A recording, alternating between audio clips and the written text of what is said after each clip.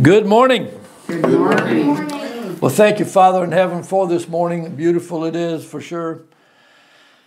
How we lift up the whole invisible church to you, Lord, all true believers and all who are yet to come to be a part of that. The peace of Jerusalem we lift up, Lord. We lift up little David, certainly.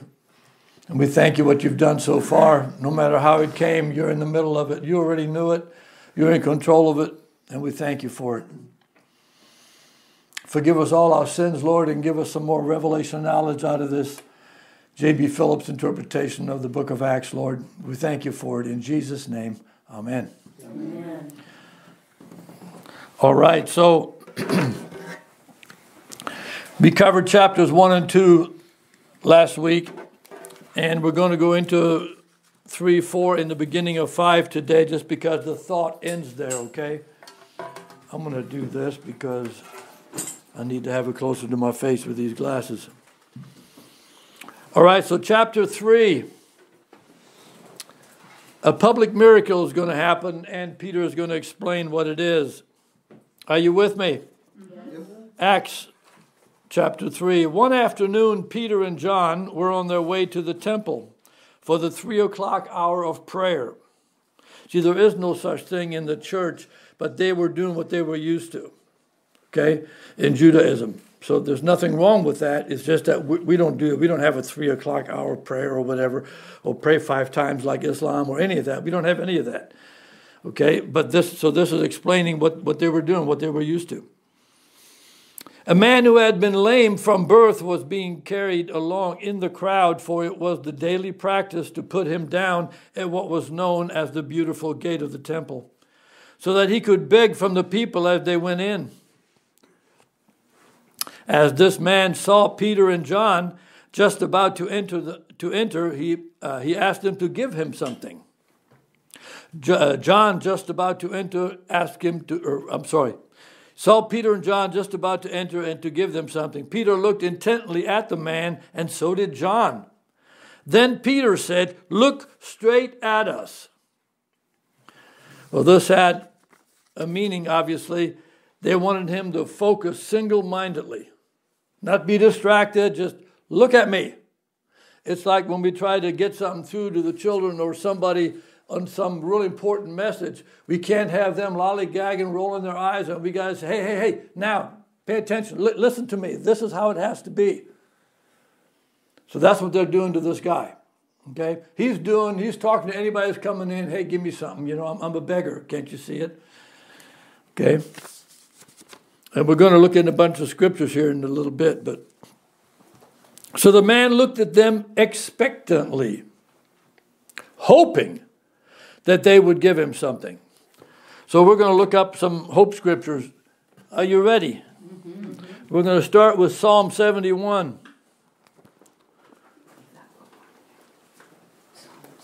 There are a bunch of them, of course. We're only going to cover a few. And always when you read the word hope in the Bible, in the English translation hope, it's always an earnest, intense expectation.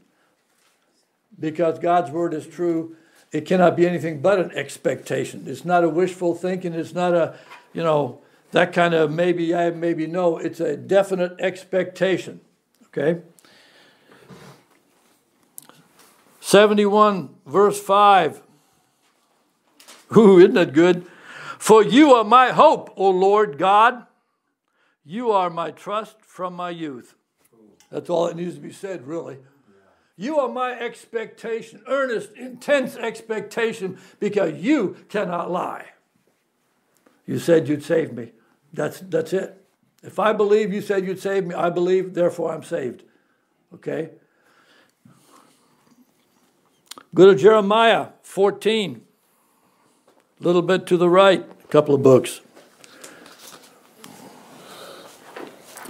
Jeremiah chapter 14.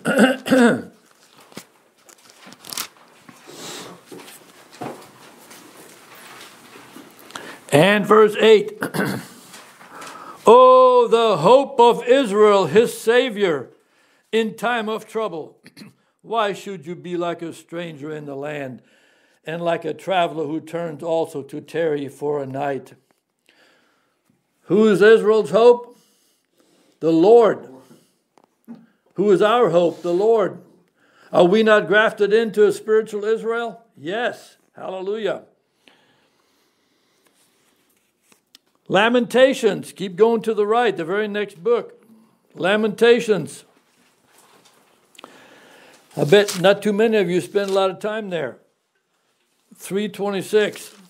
Lamentations 3:26.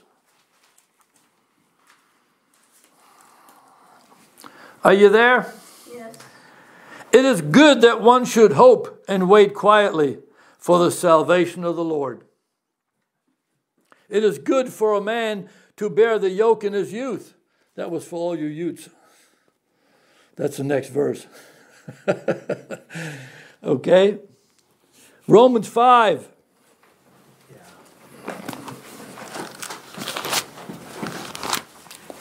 Just want to bring a few hope messages to you so that this meaning of this man that was expecting, hoping to get something from them has a little bit deeper meaning, okay? Romans 5:5. Now hope does not disappoint, because the love of God has been poured out in our hearts by the Holy Spirit who was given to us. Woo! That's good stuff. Earnest, intense expectation does not disappoint. Why? Because it's real. There is no emptiness at the end of that one. There is no, there is no rejection.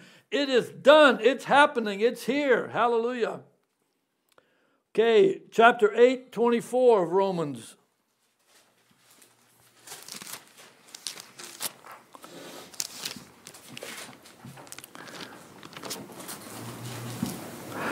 Woo! For we were saved in this hope. Wow. But hope that is seen is not hope. For why does one still hope for what he sees? We don't have to expect once the thing is done. It's here. Once we're in heaven, I don't hope to still get there. I'll be there. And I'm already there spiritually according to Ephesians 2. We're sitting in heavenly places already. All believers are. Hallelujah. 1 Corinthians 13:13. Keep going to the right, because then you can't go wrong. 1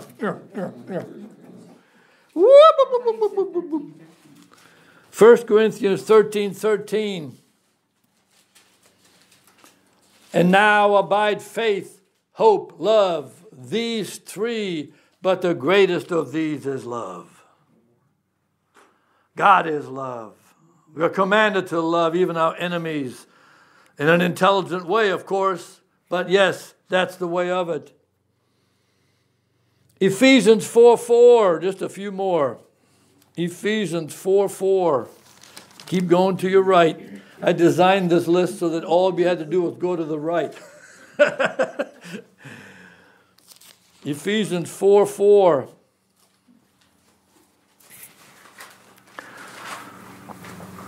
There is one body and one spirit, just as you were called in how many hopes?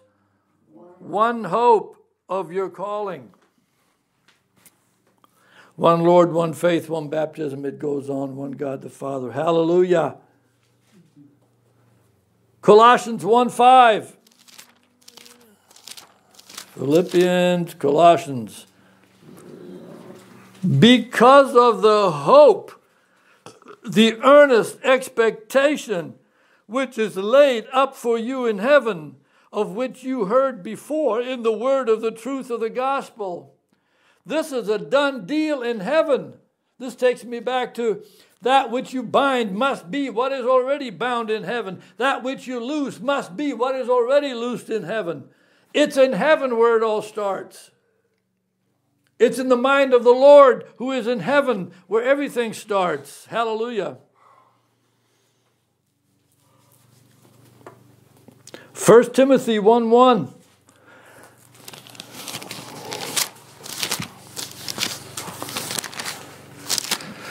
Thessalonians and Timothy. 1 Timothy 1:1. Paul, an apostle of Jesus Christ, by the commandment of God our Savior and the Lord Jesus Christ, our hope. Jesus is our hope. He's our expectation, is he not? We're waiting for him to come and get us, and then we're all going to come back.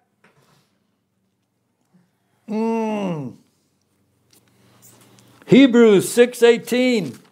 Keep going to the right. I did that on purpose.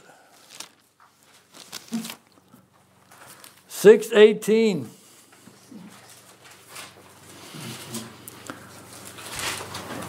That by two immutable things. I'm going to start with 17 because of the thought. Thus God, determining to show more abundantly to the heirs of promise the immutability of his counsel. In other words, it never changes.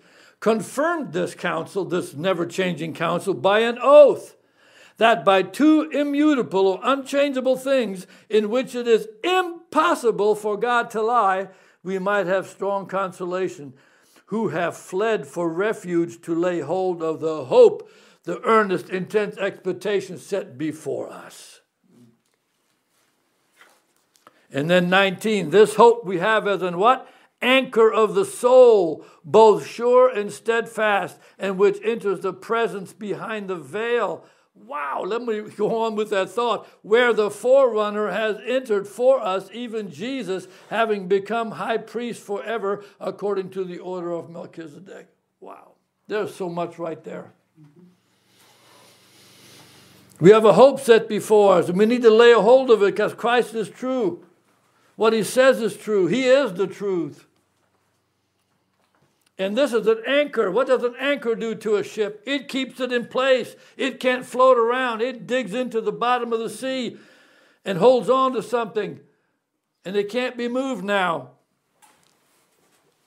Woo! This hope is an anchor. This expectation. Do you expect to make it to heaven? Well, that's your anchor. That's your anchor. You expect that Jesus come and get us? Yep. That's your anchor. That's the blessed hope. Mm-hmm. Woo! I mean, all hope in God is blessed already, you see. 1 Peter. That's right before 2 Peter. Is it? After James. 1 Peter 1:3. Blessed be the God and Father of our Lord Jesus Christ, who according to his abundant mercy has begotten us again to a living hope through the resurrection of Jesus Christ from the dead. You know what a living hope is as opposed to a dead hope? A living hope keeps on hoping. A living faith keeps on believing. Are you happy now? Yes. Then keep on being happy. Keep on knocking, keep on seeking, keep on asking. Those are all living. The moment they stop, they're dead. This is why faith without works is dead. It's not living faith because it doesn't do anything. Your faith got to do something, and then it's living faith. When James was saying, show me your faith without your works, and I'll show you my faith by my works, he was saying, show me your faith that's dead, which you can't do it because faith without works is dead, and I'll show you mine because it's alive. Those are all the same thoughts, you see. Isn't that awesome stuff? All right, last one, Titus. Titus 1:3. After 1st, 2nd, 3rd John, after Timothy, rather. What are you laughing at me? Did you notice? Well, I did that at the end to sort of I'm making a hook. Listen, this is why a fish gets caught, because it goes like this. It goes back up at the end. All right, Titus. Titus 2:13. It's a very short book. Good book. And here it is. Looking for the blessed hope. Let me start in 11. For the grace of God that brings salvation has appeared to all men. Wow. Yeah. Paul said nobody has an excuse. The grace of God has appeared to all men. That would be 100%, every single body. Teaching us that denying ungodliness and worldly lusts, we should live soberly, righteously, and godly in the present age. If you lived back then, that was the present age. If you lived back in Luther's day, that was the present age. And now we're in our present age, and we need to live in this manner. Looking, so live right to God in the present age, looking for the blessed hope, which is the rapture of the church, and glorious appearing of our great God and Savior Jesus Christ. We're going to meet him in the air. In the episynagoge, the meeting around in the air, in the clouds with Jesus. How awesome will that be? Woo! All right. So when this lame guy said, hey, give me something, they had to have his mind away from what was normal and somebody throwing something in his hat or however that went. We're going to give you something special. Now look at me. Don't be looking down to see. Don't be looking if I'm reaching in my pocket or whatever. Don't do any of that. Look at me. Pay attention to me. Be really expecting for something you've never been given before. Wow.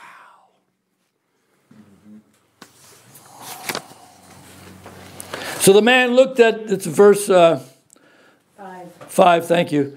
So the man looked at them expectantly, hoping, earnestly and expecting that they would give him something.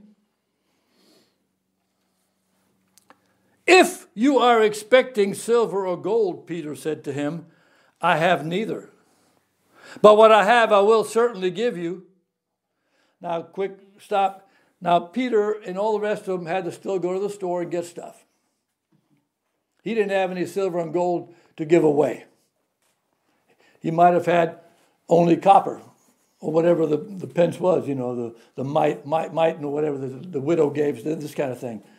So it's not like he didn't have any money. None of those guys had any money. That's ridiculous. They lived a life. They went to the market. They fished, and they had to sell fish for money so they can get other stuff with that money. You know what I mean? But we get this sometimes, they had nothing, No. It's not like that. But what he was going to give this man was a gazillion times better than mere money. And remember, gold and silver was actual money and still is today. And thank the Lord that many states have now make that clear in their own legislation in the United States that gold and silver is money again. It's a tier 1 asset. Gold is. All right. If you are expecting silver or gold, Peter said, I have neither, but what I have I will certainly give you. In the name of Jesus Christ of Nazareth, walk. There's a command.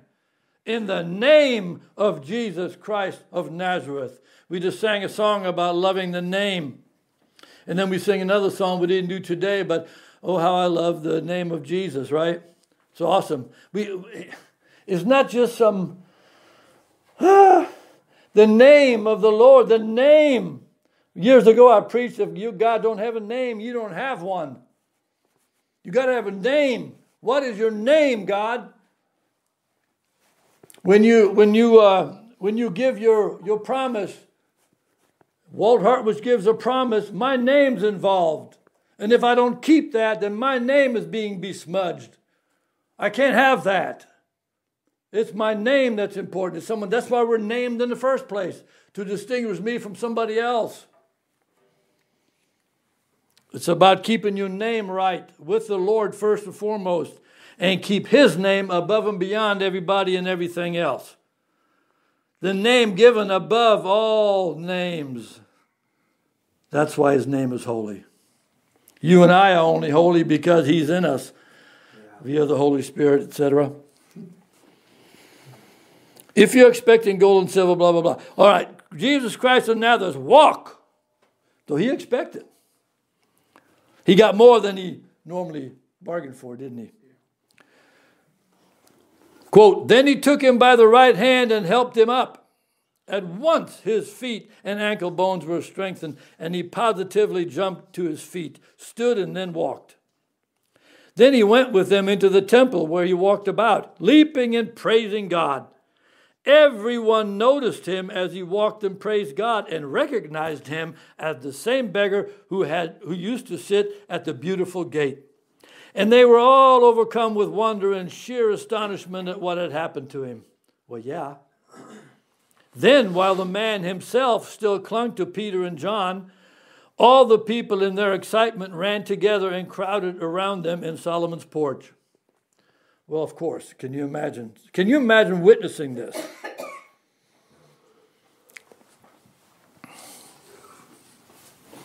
When Peter saw this, he spoke to the crowd. He said, hey, there's an opportunity here. Look at all these people gathering. I think it's time for me to speak. Of course, the Holy Spirit put that in him. And he says, men of Israel, why are you so surprised at this? And why are you staring at us as though we had made this man walk through some power or piety of our own? It is the God of Abraham and Isaac and Jacob, the God of our fathers, who had done this thing to honor his servant Jesus. Woo-hoo-hoo! The man whom you betrayed and denied in the presence of Pilate, even when he had decided to let him go. But you disowned the holy and righteous one and begged to be granted instead a man who was a murderer. Wow, what a trade-off, huh? You killed the Prince of Life, but God raised him from the dead, a fact of which we are eyewitnesses. It is the name of the same Jesus. It is faith in that name which has cured this man whom you see and recognize. Yes, it was faith in Christ which gave this man perfect health and strength and full view of you all. Wow. How different that is from all the so-called health and wealth people and all these fake healers, supposedly, who let you believe that they have some kind of special power. They're more special than you. God used them more than he's using you. Bunch of nonsense. Yeah.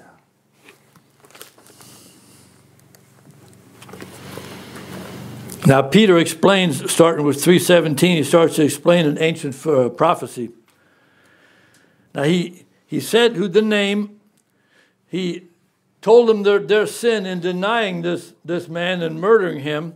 And now he says, now, of course, I know, my brothers, that you had no idea what you were doing any more than your leaders had.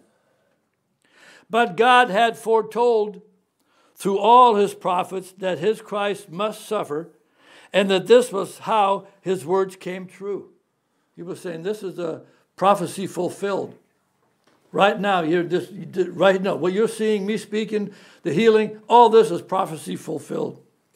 Now you must repent and turn to God so that your sins may be wiped out, that time after time your souls may know the refreshment that comes from the presence of God. It's important to understand this, that time after time, what's that mean? It means it goes on. What's it mean? It means it is alive. What's it mean? It means it's living faith. Are you hearing me? Living faith, not dead faith. Living faith does something that corresponds to the faith you say you have.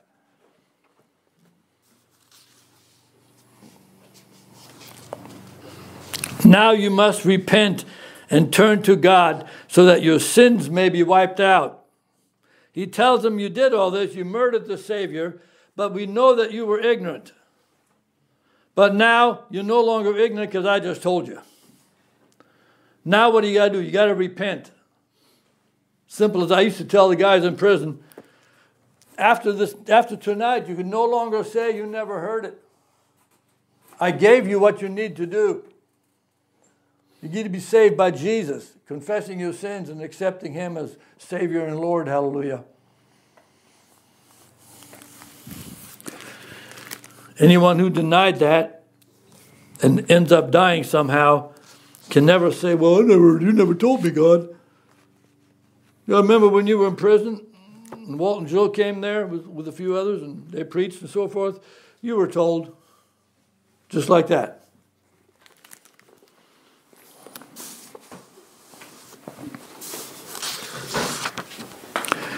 And let me read this last line again. I like it. Now you must repent and turn to God so that your sins may be wiped out. That, time after time, your souls may know the refreshment that comes from the presence of God. How do you know that sometimes, we talk about being in a dry place and in the desert and where's God, blah, blah, blah. And God allows us to go through some of these places to learn some things, to toughen up a little bit. Paul says, I buffet my body. Well, that's how he buffeted it. I don't punch the air like a guy shadow boxing. I'm actually fighting somebody, or I'm beating the bag. I'm doing something that's real with my faith. And that's how you and I have to be. And this is how we do it. Peter said, as time goes on, this thing has to be a living thing. 4:1. Then he will send, I'm in the last part of 3. Then he will send you Jesus, your long heralded Christ. He's putting it to him. Although for the time he must remain in heaven, because he's already risen at this time. Until that universal restoration of which God spoke in ancient times through all his prophets. For Moses said, a prophet shall the Lord raise up for you unto you from among your brethren, like unto me. A guy similar to me. In fact, he's the real thing, and I'm a type of him. I'm a type of Christ, as was Joseph, as was David, as was all these guys. So Moses says he's going to raise up somebody. Like unto me, to him shall ye hearken in all things whatsoever he shall speak to you. And it shall be that every soul which shall not hearken to that prophet, to Jesus, shall be utterly destroyed from among the people. Those are the prophet's words. People don't want to hear those kind of words today. They didn't want to hear them then. Who wants to hear that they're going to be destroyed if they don't follow this certain path? Yet they destroy themselves willingly even and follow a bunch of nonsense, a bunch of liars, false teachers, false prophets, false whatever. And that's okay with them. Mankind is messed up in the head. The thoughts are messed up. Therefore, their decisions are messed up. And the only way to get them right is to be with Christ. Hallelujah.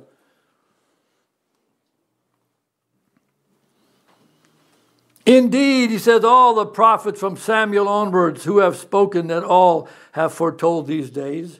So it's all over the Old Testament from one end to the next.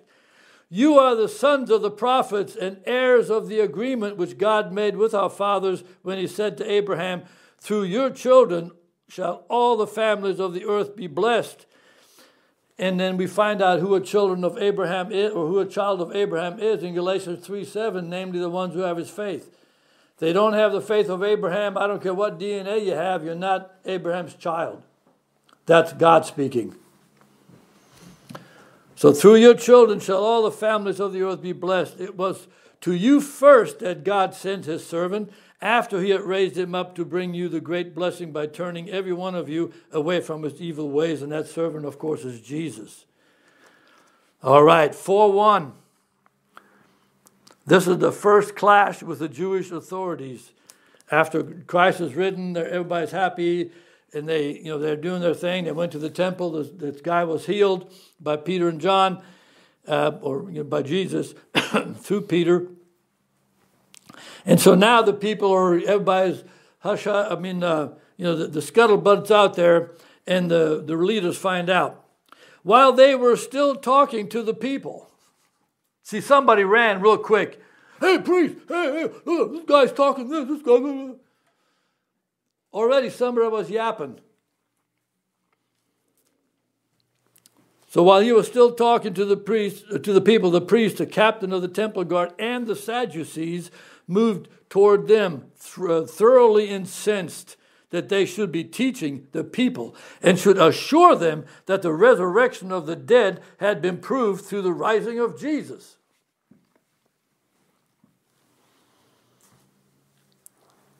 Well, how else were they going to raise? Well, the Sadducees didn't believe in it. They didn't believe in angels. They didn't believe in any of this anyway. Sadducees were different from the Pharisees, and they didn't believe the word, the written word. They believed in tradition. And every time the word tradition is used in the Bible, it's a negative content or negative context, and it's used about a dozen times. This is the word paradosis, and it's always that, and it comes out to 666. Go figure.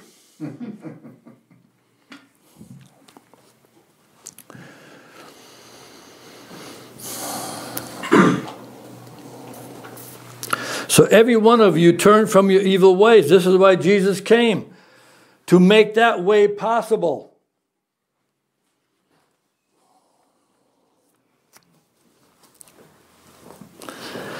So they don't like the name of Jesus. So what do? They arrested them, and since it was now evening, kept them in custody until the next day.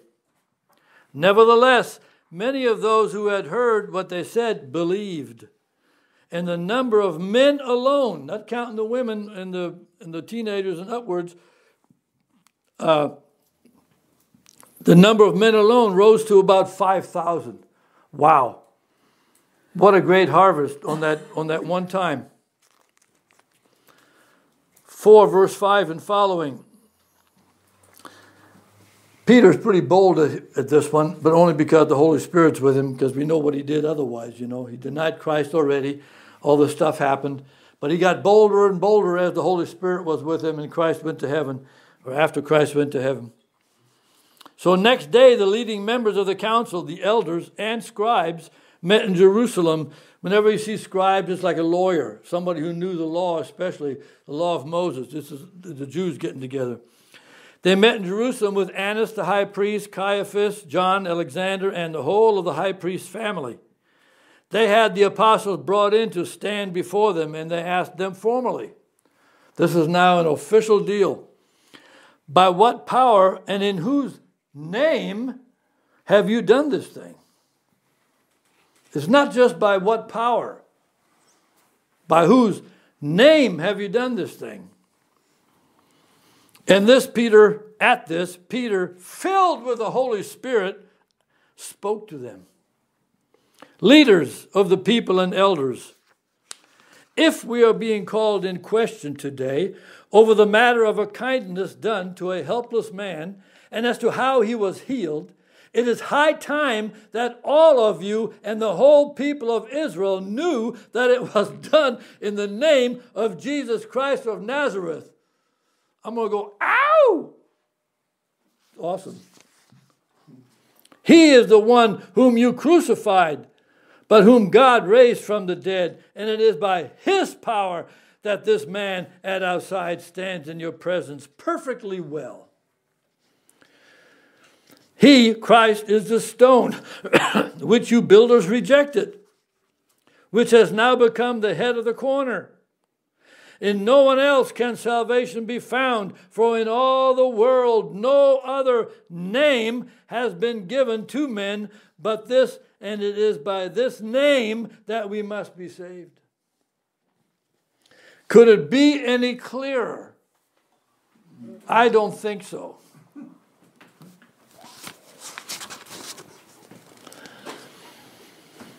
Now they're all embarrassed, all the Sadducees, and because they were sad, you see. So now they're embarrassed. When they saw the complete assurance, remember Hebrews 11:1 said, now faith is the assurance of things hoped for. If your Bible says substance, scratch it out literally and put assurance there, because that's the correct translation. Assurance, not substance, assurance. Now substance will work when you understand assurance, okay? When you understand that the faith is the assurance, because why? God can't lie. We spoke about it a little bit earlier. His immutability is absolute.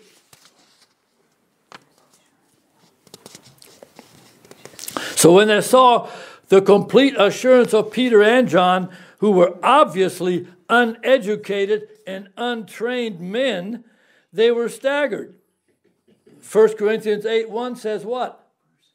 Knowledge puffs up. These guys who thought themselves as being trained, these scribes, these lawyers, these Pharisees, these Sadducees, they thought of themselves as somebody who was above these fishermen. Huh? Are you seeing it? Mm-hmm. But only in gnosis, only in knowledge. And they thought that knowledge builds up, but Paul says knowledge puffs up.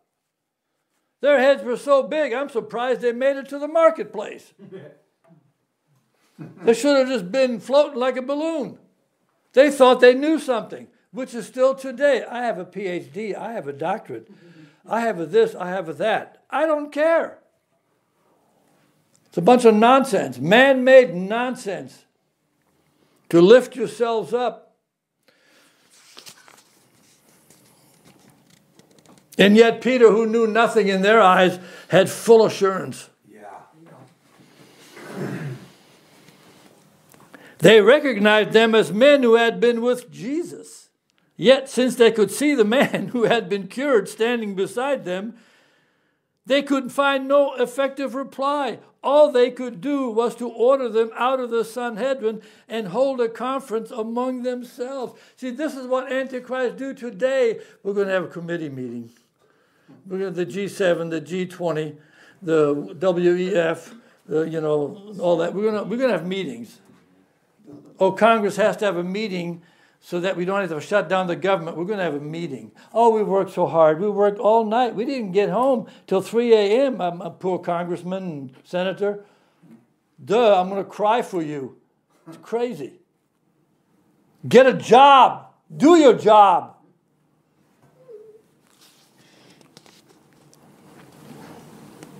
All they could do was meet for themselves and discuss it. Antichrist they are. Political Zionism, Talmudic trash, and all the rest. Republican, Democrat, right, left, all nonsense. What are we going to do with these men? They said to each other. It is evident to everyone living in Jerusalem that an extraordinary miracle has taken place through them. And that is something we cannot deny. See, they knew the truth. They knew that somebody healed this man and it wasn't them. He said it was done through them. They knew this. Talk about guilty. Nevertheless, to prevent such a thing spreading further among the people, let's prevent somebody getting well. Let's prevent that one. Let us warn them that if they say anything more to anyone in his name, it will be at their peril. See, if you take it to Jesus' name, then you're out of it. Your leadership's out of it. You can't say, look at me, I'm so great, I did it, because Jesus did it. And if I didn't do it, it's like the Simon the sorcerer. He was making a lot of money. And he wanted to make more. And the woman, the little girl that prophesied behind Paul, these are men that come of God. And Paul turned around and shut her up because there was a devil in her. And her owner, she was a slave. Her owners ceased making money, so they had Paul arrested. That's how today's world is, folks. It's about money. It's about money. It's about money. And then you have all these definitions of what money is. And today's money isn't even money. It's just a lie. It's debt. It's about who owns debt. If I own debt, then the one indebted is owned by me. He becomes a slave. She becomes a slave. They become slaves to me if they're indebted to me. And they don't even have to be indebted to me personally. They can just have to be indebted to the office which I hold or participate in. And that's why politicians want to be politicians. They're evil. Demonically evil, bought and paid for by the crooks of this world. More evil, more demonic people. That's the way of it. Like it or lump it, that's the way of it. What are we going to do? Obviously, they did a miracle. Or through them was done a miracle. We can't have God doing a miracle through anybody. Because then, we're nobody. So they called them in and ordered them bluntly not to speak or teach a single further word about the name of Jesus. But Peter and John gave them this reply: whether it is right in the eyes of God for us to listen to what you say rather than to what he says, you must decide. For we cannot help speaking about what we have actually seen and heard. After further threats, they let them go. They could not think of any way of punishing them because of the attitude of the people. Here's the thing where we see the masses having some power. They were afraid of the masses.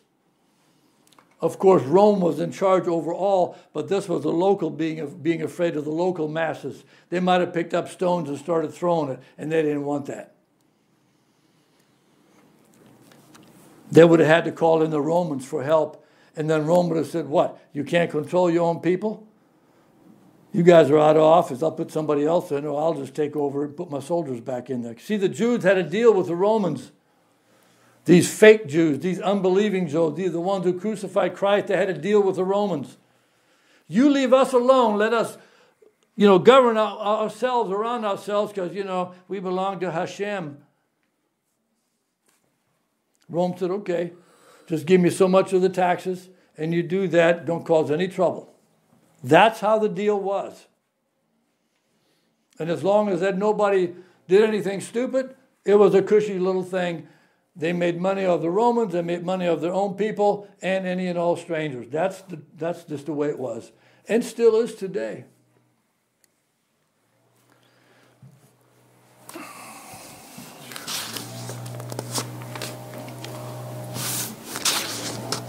So they're embarrassed. And Peter and Paul tell them the old thing, this is the way it is. Everybody was thanking God for what had happened, that this miracle of healing had taken place in a man who was more than 40 years old. Starting with 23 in chapter 4. After their release, the apostles went back to their friends and reported to them what the chief priests and elders had said to them. When they heard it, they raised their voices to God in united prayer and said, Almighty Lord, thou art the one who has made the heaven and the earth and the sea and all that is in them. See, this again, you find this all over the scriptures, all over the Old Testament, all over the Psalms, all over the Proverbs, all over everything, and also in the New Testament, even here. God is the creator. There is no evolution, Darwinian or any otherwise.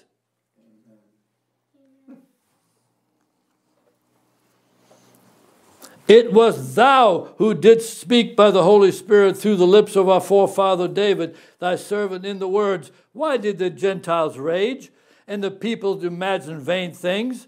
The kings of the earth set themselves in array, and the rulers were gathered together against the Lord and against his anointed. That's Psalm 2, verse 1. Go with me to Psalm 46:6 real quick. I just want to made myself a note there. Psalm 46:6.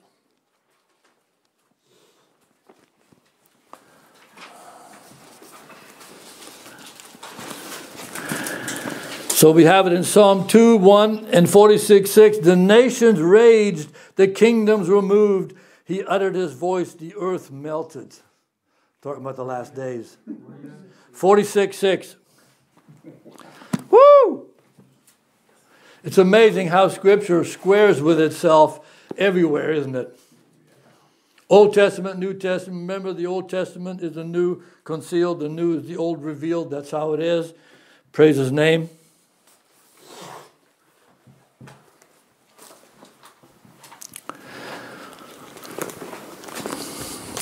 Going on, For indeed in this city the rulers have gathered together. This is still their prayer. For indeed in this city the rulers have gathered together against thy holy servant Jesus, thine anointed. Yes, Herod and Pontius Pilate, the Gentiles and the peoples of Israel have gathered together to carry out what thine hand and thine will had planned to happen. See, God already knew this would happen. And of course the crucifixion was his whole deal. That's how Satan lost. He thought he won, but he really lost. God puts them in, God takes them out, according to the prophet Daniel, the leaders that is. Every leader the world's ever had in every nation, God put them in there. And someone had said, and I believe they're correct, the people of a nation deserve who they get.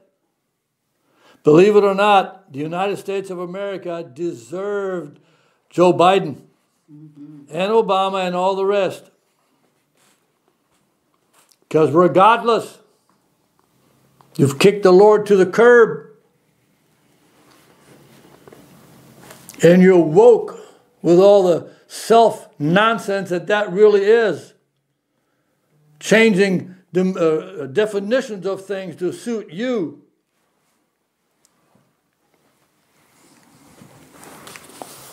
Liars don't make it to heaven. So when they had prayed, their meeting place was shaken. They were all filled with the Holy Spirit and spoke the word of God fearlessly. Wow. Verse 32 and following. Among the large number who had become believers, there was complete agreement of heart and soul. Not one of them claimed any of his possessions to his own, but everything was common property to all. The apostles continued to give their witness to the resurrection of the Lord Jesus with great force, and a wonderful spirit of generosity pervaded the whole fellowship. Indeed, there was not a single person in need among them. For those who owned land or property would sell it and bring the proceeds of the sales and place it at the apostles' feet. They distributed to each one according to his need. It was at this time that Barnabas, the name meaning son of comfort, given by the apostles to Joseph, a Levite from Cyprus, sold his farm and put the proceeds at the apostles' disposal. But there was a man named Ananias. See, this is given a contrast on who was in the crowd. You had somebody who even sold stuff and was very generous and gave to help the church, those in need. And remember, those in need who were helped were not made millionaires. They were just helped out of the need they had to no longer have that need. If they needed a clothing change or something, clothes were provided. If they needed food, food was provided. If they needed shelter, shelter was provided. Okay? And it wasn't the top of the line, and it certainly wasn't some low-line thing. It was a comfortable, this is what somebody deserves to live under. This is the food they deserve to eat. This kind of thing. You understand? It's a high side of the middle, I like to call it. Okay? So you don't get crazy over there, and you don't get crazy down here. And you're neither here nor there. You're at the high side of the middle. Everybody hear me? Yeah. Does it make sense? Yes. There was a man named Ananias who with his wife Sapphira had sold a piece of property, but with her full knowledge reserved part of that price for himself. He brought the remainder to put at the apostles' disposal. See, look what I'm doing. Look at the sacrifice I'm giving, is what this is saying. But Peter said to him, Ananias, why has Satan so filled your mind? It's a little bit like Jesus turning around to Peter and saying, Satan, get behind me. Peter didn't know what he was even doing and saying, and this guy, Ananias, didn't really know because he didn't, but he's still guilty. He knew he was lying. That made him guilty. His wife was complicit, we just read. She was lying, and she knew she was lying. That makes them guilty. So what's it say? But Peter said to him, Ananias, why has Satan so filled your mind that you could cheat the Holy Spirit? Wow. If God tells you to do something for the church, for a brother or sister in the Lord, and you don't do it, you're not cheating that brother or sister. Yeah, they'll go without, but you're cheating the Holy Spirit. That's what this is saying.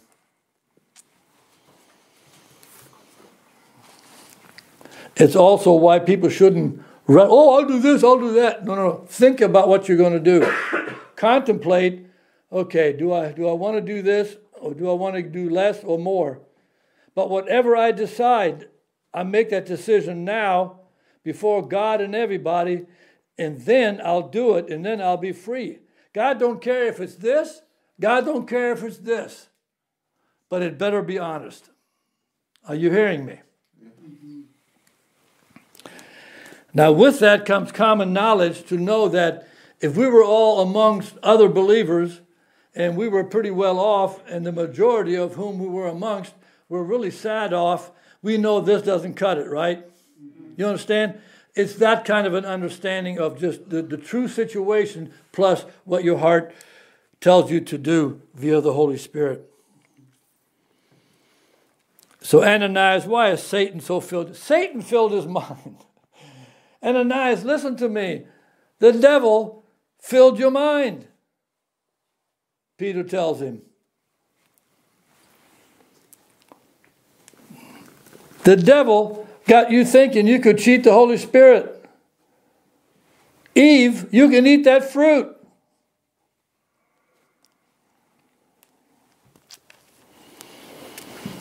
See, before the land was sold, it was yours. And after the sale, the disposal of the price you received was entirely in your hands, wasn't it? You would have been better off saying, I don't want to give anything. That would have been much better, and they wouldn't have kicked the bucket.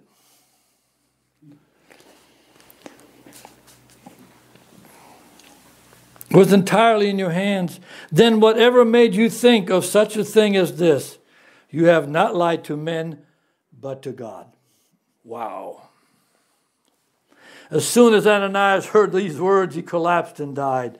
Doesn't say he slept. Every true Christian in the New Testament that dies is said to be sleeping. I've heard people, the once always saved Calvinists, say, oh, these guys were taken to heaven. I don't buy that. I think he died and that was it. He lied to the Holy Spirit. And he had no chance to repent. That's just my personal thing. You may believe something else about it. That's totally up to you. I don't buy that they were somehow saved. It doesn't say that. It doesn't even hint at that. You only get that hint when you believe a doctrine that's not in the Bible, like once always. It's a living faith. How can it be once always? Once isn't life. Are you hearing me? So as soon as Ananias heard it, he collapsed and died. All who were within earshot were appalled at this incident. The young men got to their feet, and after wrapping up his body, carried him out and buried him. I like the young men, so the old men didn't have to do it because they were too old to lift him. No pun intended, but dead weight is heavy. It is. Yes. So the young men did this. You know, Enoch was taken to heaven, but he wasn't a liar. These guys weren't taken to heaven early because they were liars. So they wrapped his body, carried him out, and buried him. About 3 hours later, it happened that his wife came in, not knowing what had taken place. Peter spoke directly to her.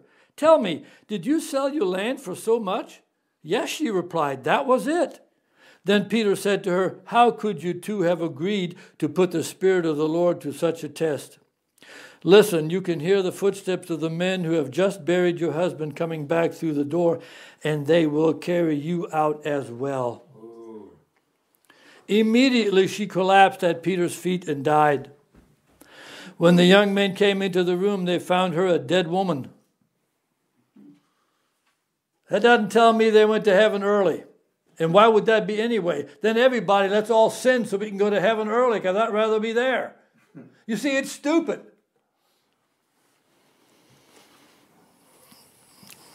And they carried her out and buried her beside her husband. At this happening, a deep sense of awe swept over the whole church and indeed over all those who heard about it. Now, let me ask you something. We'll close there today, but do you really believe that this is saying they were in awe because something wonderful happened to them? Did everybody think that, oh, wow, look what God did with them? People are teaching it. The Calvinist camp teaches this nonsense. Because they were once in. You see, they were part of the church, so once always. No! They forfeited it. They lied to God.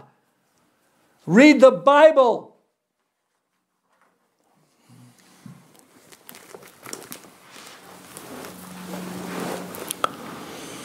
We'll start with 5:12 next time.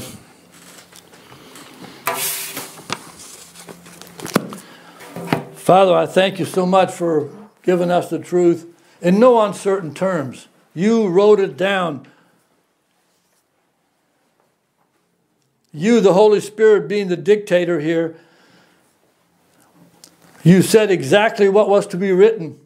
You knew the character of each man who wrote every part of the Bible and how they needed to be used by you to express what you wanted expressed. And we thank you for that, Lord. Help us to understand it all better. Help us to never be Ananias or Sapphira. You hate lying. It's one of the 7 things you hate. Liars don't make it to heaven. It's clear. And when we lie, we don't lie to somebody. Yeah, of course we do in that sense, but we lie to you. That's why David was able to say, against you only have I sinned. Oh, Father in heaven, forgive us our sins. Continue our faith being strong. Make it a living faith, more alive every single moment of every single day. And forgive us again. In Jesus' name, amen. Amen.